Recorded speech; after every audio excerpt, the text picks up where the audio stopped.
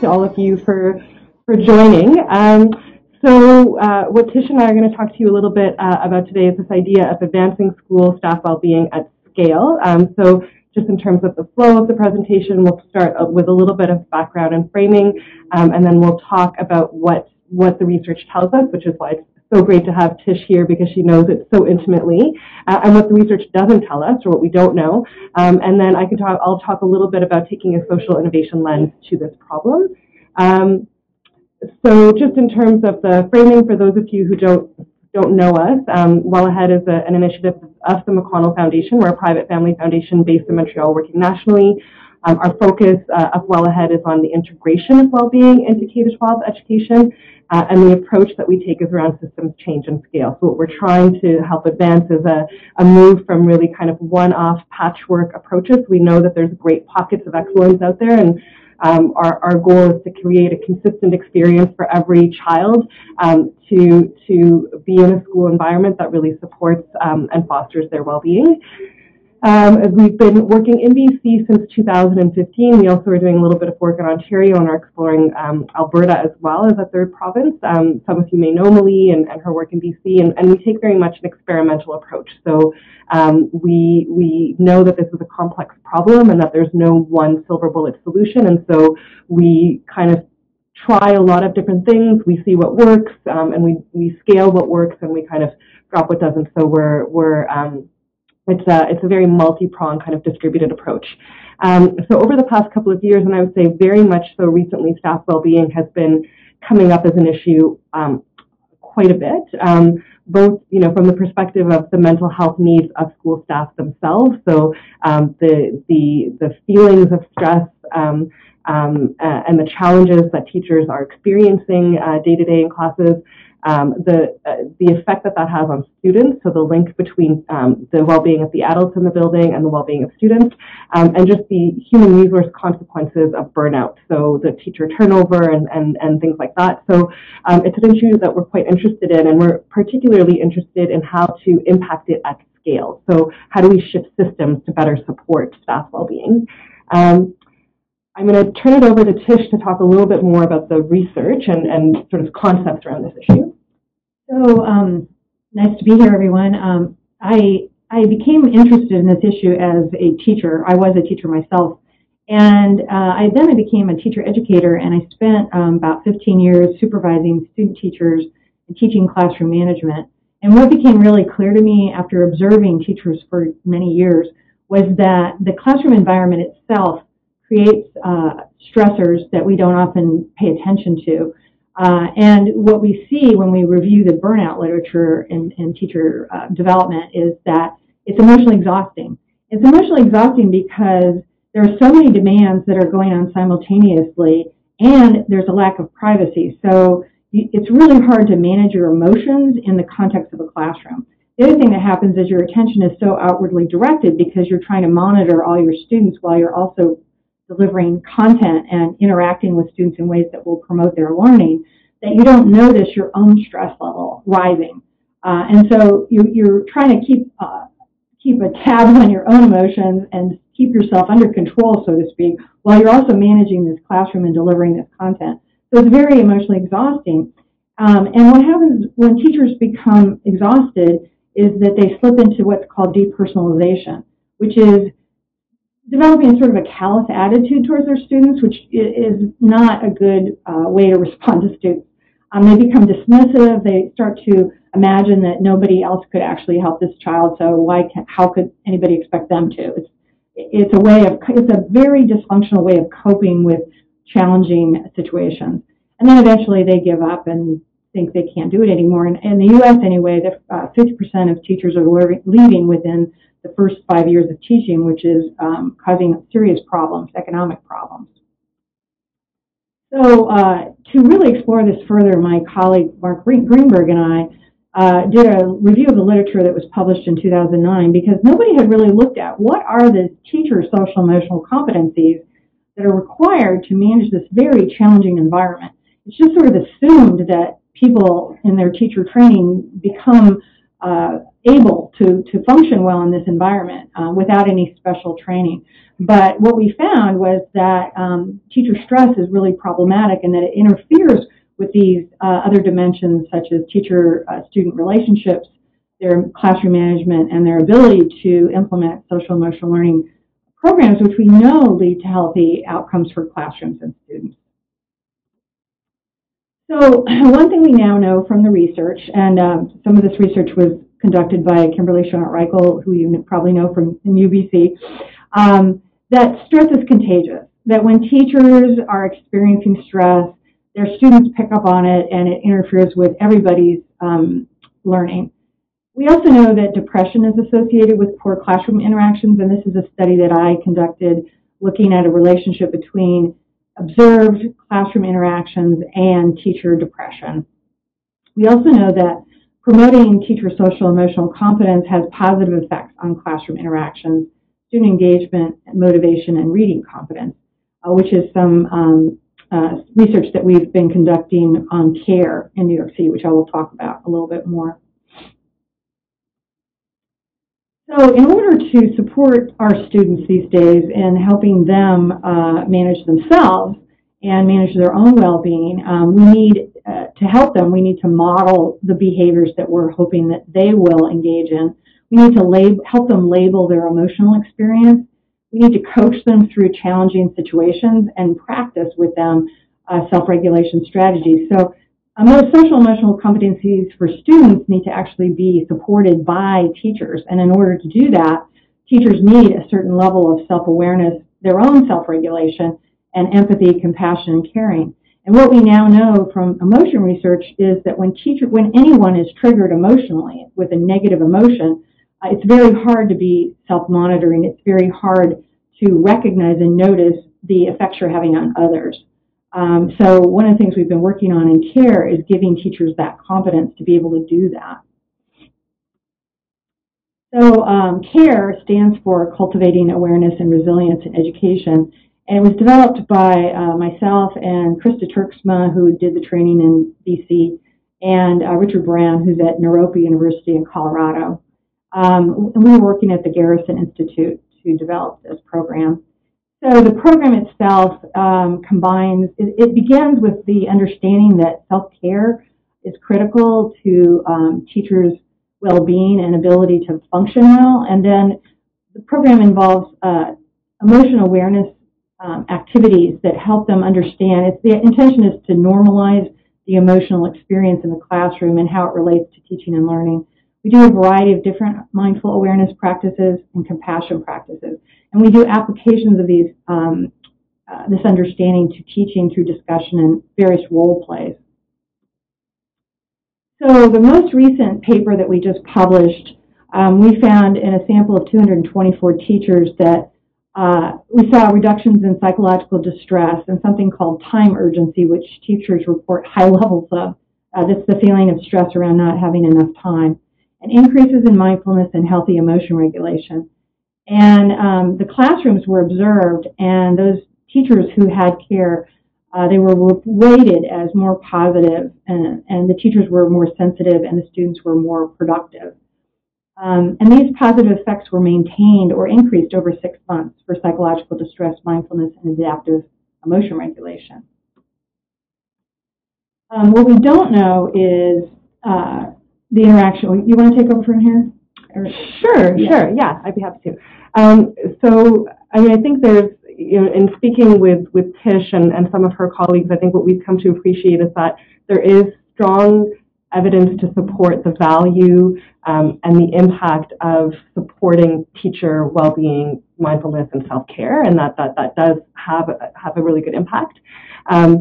There are other things that we know less of. So Tish and I were meeting on Monday with a few others, and what we were talking about is that there's this sort of dynamic and interaction between the individual and their environment, and there's less known about how those two interact. So how the organizational environment impacts the individual. So, for example, you train a teacher on mindfulness, and then you send them back to a school, which maybe has some elements of toxicity or other sort of pressures. How does that impact their ability to retain those skills?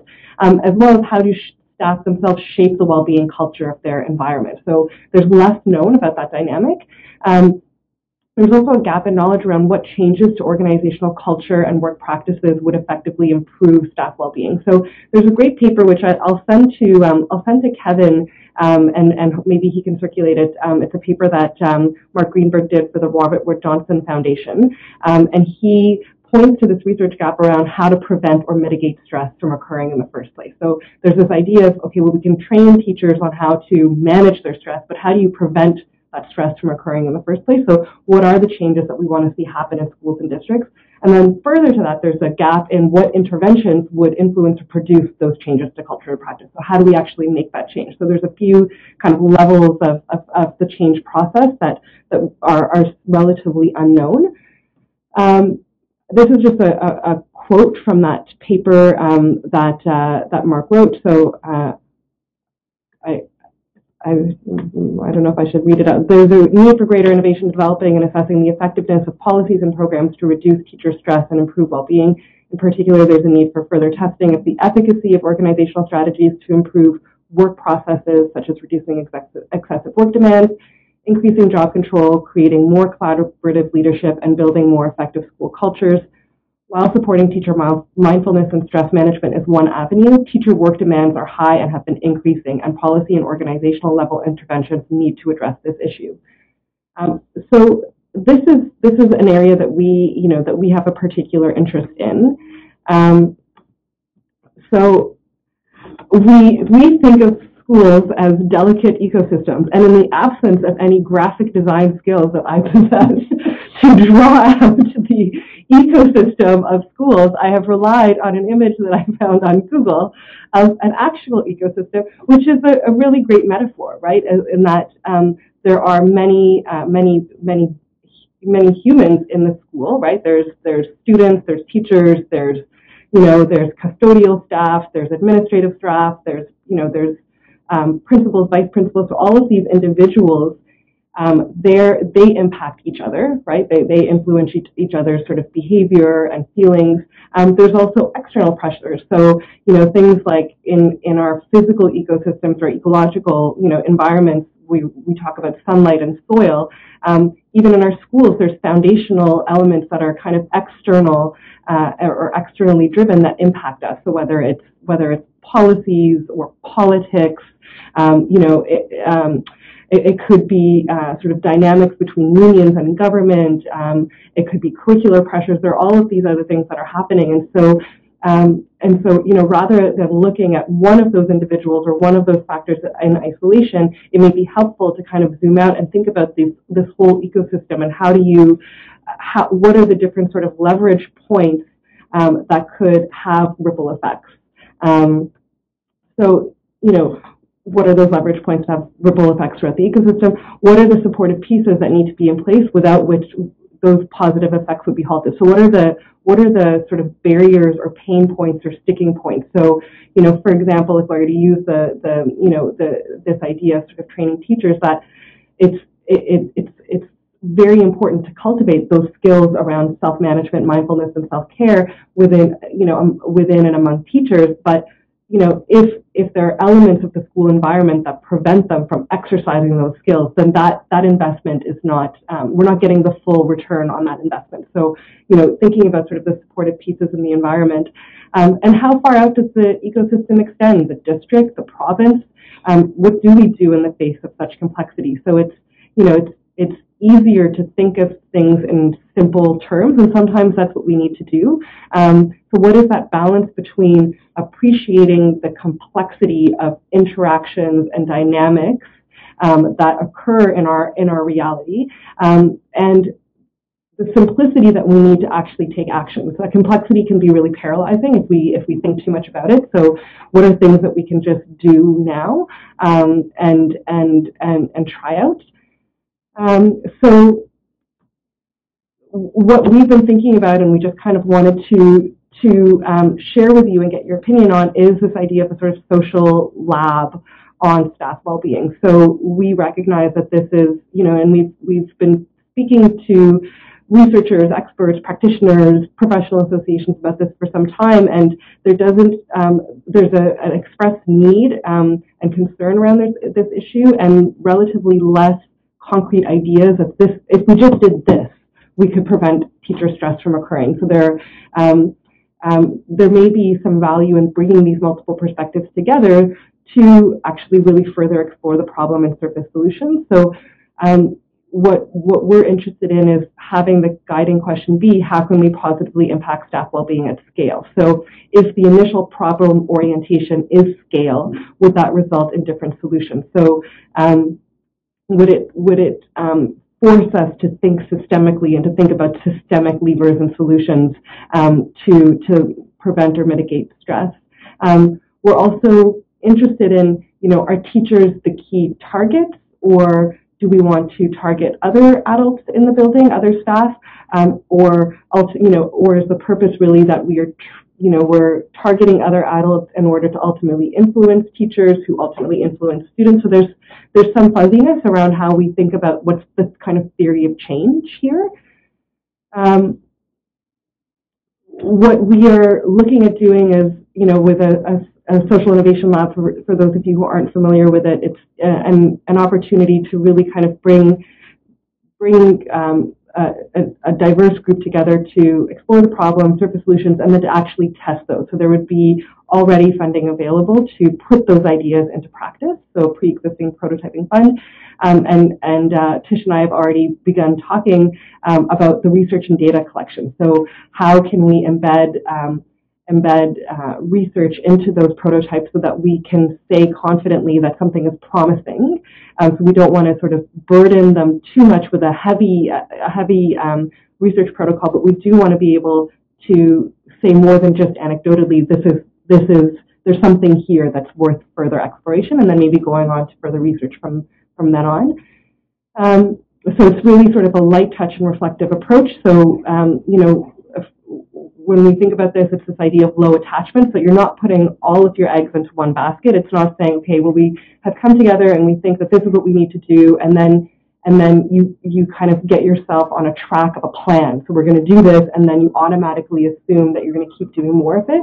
It allows you to kind of spread your eggs amongst multiple baskets, and to just observe what's happening and be really reflective about what's working. And that maybe is a key differentiator from a pilot. So a pilot versus a prototype is that the scaling is the intention from the outset. So it's not just a one-off thing.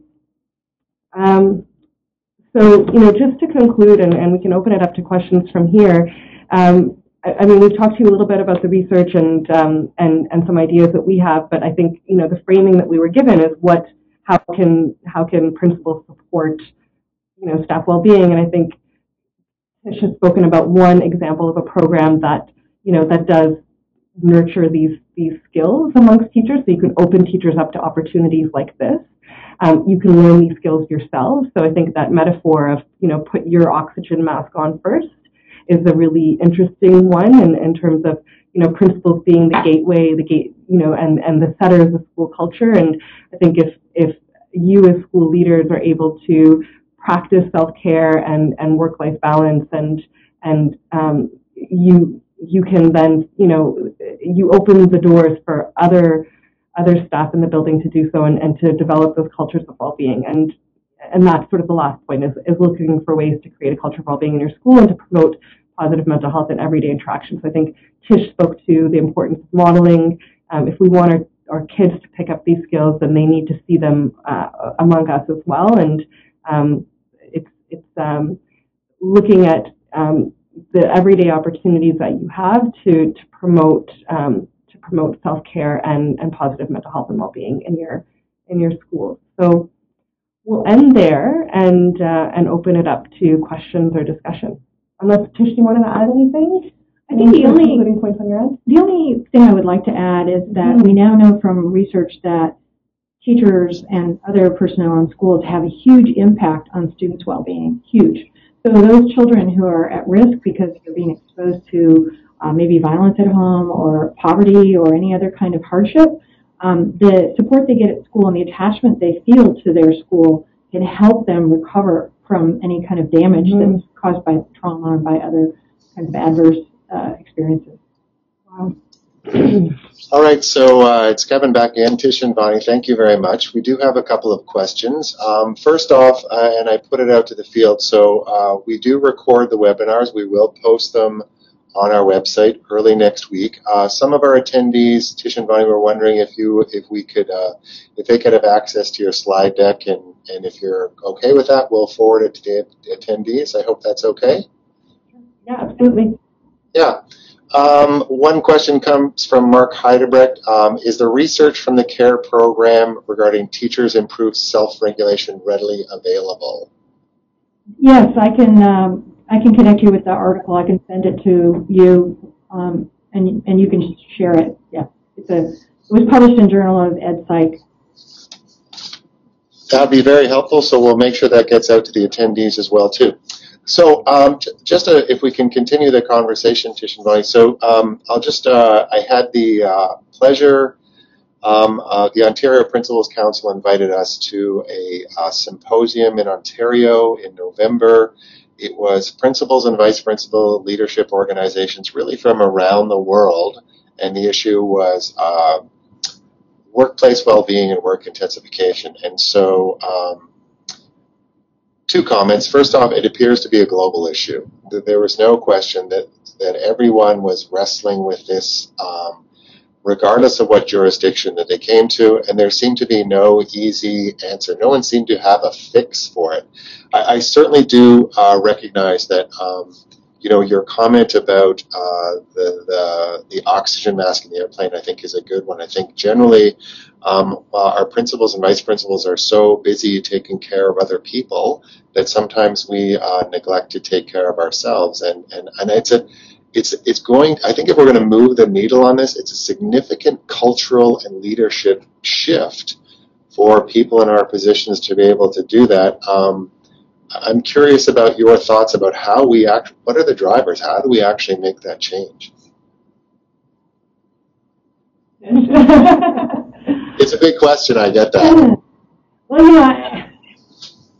the problem, at least, in the United States, is a lot bigger because we also have more and more demands coming from policymakers on schools, and there's a lot of tension around how much money goes to schools. So what we find, at least in the U.S., is that there's not enough time and there's not enough resources available for principals or teachers or or even superintendents to apply to these problems. So the Robert Wood Johnson brief that was just published, we presented it to some policymakers in Washington, D.C. back in December with the intention of bringing this up to the policy level, because that, I think it has to come from the bottom up and the top down. Mm-hmm.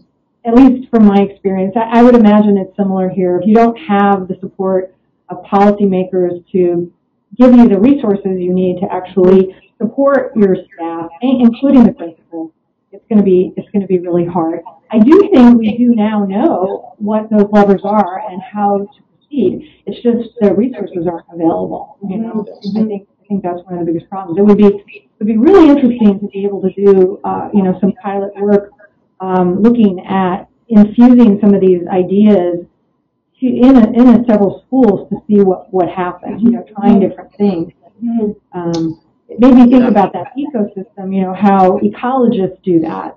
Yes. They try to shift the ecosystem in a way to allow it to flourish. Mm-hmm. So it's a good metaphor, I think. Yeah, I really love that graphic. I hadn't thought about those terms, right? It is an ecosystem, and it's a very sensitive ecosystem, which can be disrupted quite easily. And often, as you are, alluding to, there are things often beyond the control of school leaders that can upset the ecosystem. So I'll talk about the context of BC right now. The teachers union has been in a 15-year battle with the government around some contract stripping that happened. Supreme Court of Canada recently ruled, and so it's good that we're going to see more teachers in the system and supports that have been missing for a long time. However, it's probably 3,000 more teachers in the system. That's more teachers for our members to supervise and mentor and evaluate. One of the unintended consequences of this is that teachers, principals, vice principals that had non-enrolling student services-like positions as part of their assignments can no longer be in those positions. And so we have several hundred of our members who are really being displaced from work that they're qualified and capable and have been leading in very successful ways. And so, again, it's a good example of a policy that has come down, which initially we think eventually will be good for the system, but our principals and vice principals are carrying a significant stress load right now as they try to deal with implementing something that really was rushed to the field in order to get it done before our provincial election. So, sorry, I'm jumping on my soapbox here. I don't intend to do that. So what it really brings for me is, do you have sort of recommendations, and I know I'm putting you on the spot, about sort of, immediate things that people can sort of put in place to sort of calm the anxiety levels within their school, help them out as well in terms of self-care, and make sure that they can take care of themselves in the short term as we all try to wrestle with this agreement? Well, I think the first thing I would say is teaching everybody and modeling for everybody how to take a deep breath and try to communicate without expressing panic and alarm, because between principals and teachers, stress is also contagious. So if a school leader is sharing something in a very stressful way, it will spread throughout the community. So doing whatever it takes to stay calm yourself as a school leader, whether it means taking a little time for yourself to stop and take some breaths, whatever it takes to help you feel more calm and centered when you communicate to the rest of your community. I think that is one simple, simple but not easy first step. The other thing I just want to add is that we now know from lots of research that the school leader, in terms of the principal, is critical, is a key person in school change and school transformation. And so the more grounded and calm and centered a principal can be, the better off the school will be. Yeah, I absolutely agree. As we as a support organization continue to have these conversations with our members about how we can ensure that their needs are taken care of. There's an interesting, we're in an interesting position because we are part of the leadership team within districts, but we're also employees. And so there should be an expectation that the district takes care of its people. And so I'm hoping whatever strategies we come up with as an association complement what's happening in districts. My fear is that those things aren't necessarily happening in a way that they should in districts, and really the default will be for the BCPP to take care of it. And I think we're prepared to do that. Getting back to the driver piece, I think, and you raise this point, and I absolutely agree, staff wellness impacts student wellness. And I think if our members are going to be able to address their own well-being in a significant way, it's with the understanding that what they do for them is good for their kids as well. The other thing that I think that we're wrestling with is that we are seeing our best teacher leaders in BC are not aspiring to become school leaders in a way that they once were. And it's not necessarily about compensation or benefits. Those are drivers as well, too. But it's absolutely about work-life balance. And so they see principals and vice principals, putting out fires, their work being scrutinized in a way that it hasn't been before, dealing with some pretty intense situations, and they're saying that's not for us. So I really think if we want, for the sustainability of the system, if we want to make sure our best teacher leaders are aspiring to do this work, we have to demonstrate to them that we do have some workplace well-being and we do have some work-life balance. Easier said than done, but I think if we're going to give ourselves permission to do that, those are the reasons why we would want to move this agenda forward. Mm-hmm. Couldn't have said it better. Thank you. So on that note, we're coming to the end of our time. Vani and Tish, I want to thank you so much.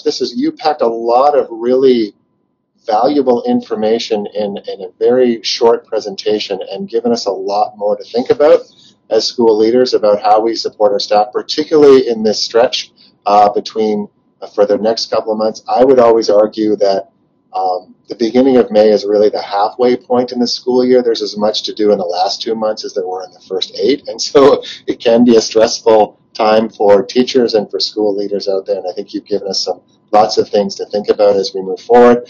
I also want to say we want to continue the conversation with you about how we can work together to better support school leaders, and I've really appreciated our initial conversation in that area, and I look forward to us continuing to work together.